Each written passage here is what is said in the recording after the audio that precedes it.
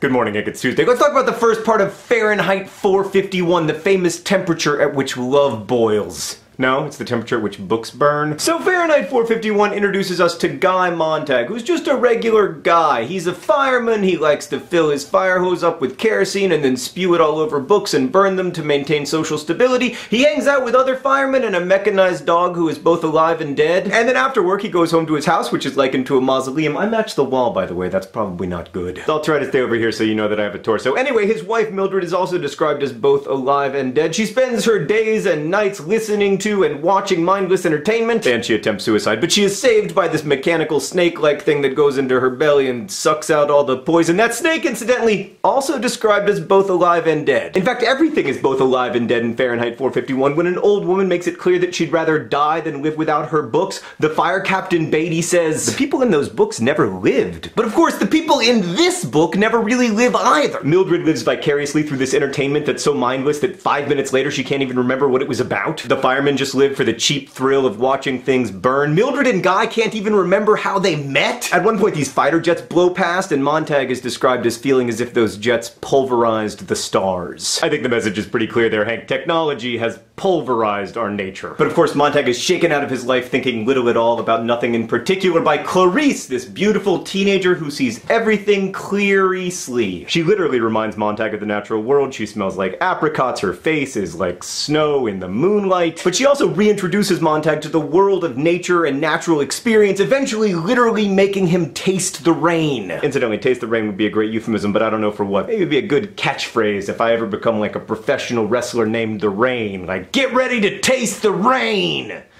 It's not good. I'm not going to become a professional wrestler. I need to just accept it. And then, of course, after Guy tastes the rain, Clarice disappears, presumably dead in the great tradition of the manic pixie dream girl. But she's already changed him, and he is collecting books that he ought to be burning, which threatens not just his career as a firefighter, but also, you know, his life. So, Hank, one of the weird things about dystopian fiction is that it has a way of coming true. So I just want to establish right now that if there is ever a Hunger Games, I will not be volunteering as tribute on your behalf. And Fahrenheit 451 is perhaps the most dramatic example of this in our literature. So let's have some historical context. Ray Bradbury wrote this book in a library on a typewriter that cost 20 cents an hour to rent, which might be why it's so short. He also wrote it in a time when mass media didn't really have that much mass. At the time, only about 1 million American households had televisions, and for several hours each day in most markets, literally nothing was on TV because presumably they didn't have Simpsons reruns yet. Today, of course, the average American watches 150 hours of TV each month, and in the average American household, just like Guy Montag's house, there are more TVs than people. We also go outside far less than we did in Bradbury's day, and when we do go outside, we often insert these little machines into our ears so we can hear more interesting sounds than birdsong. Now, we don't burn books, but we do read fewer of them every year. Bradbury predicted all of these changes, and he also predicted that the change, if I may quote Captain Beatty, didn't come from the government down. There was no dictum, no declaration, no censorship to start with. No, we made the world in which we live, not some all-powerful other. So, Hank, it seems to me that Fahrenheit 451 is an old-fashioned novel of ideas, like Jonathan Livingston Seagull or The Fountainhead, and usually those books really annoy me because they're not really about book-burning firemen, they're really about the perils and privileges of technology or whatever. But here, even though I do find the character of Clarice totally unconvincing, I really love this book because it is profoundly unsettling. Have we replaced intellectual engagement with superficial browsing? Is it really possible to pay sustained attention in a world full of distractions, a world where we can watch an episode of CSI and 3 months later watch it again and not be sure if we've seen it before? Actually, let me put that question a different way. When do you feel least like you are wasting your life? Maybe that's different for everyone. Like, I'm not Clarice. I like nature, but it doesn't make me feel particularly alive. It mostly makes me feel super conscious of the fact that mosquitoes carry the West Nile virus. For me, I feel most alive when I'm having conversations with family and friends about stuff that matters to me. Like now, for instance. This is making me feel alive. I don't know what you thought of the book or what makes your life feel meaningful, but I'd like to know. I'd like to continue the conversation so I can continue to feel alive and not like Guy Montag. So Nerdfighters, I'll see you in comments, and Hank, I will see you on Friday.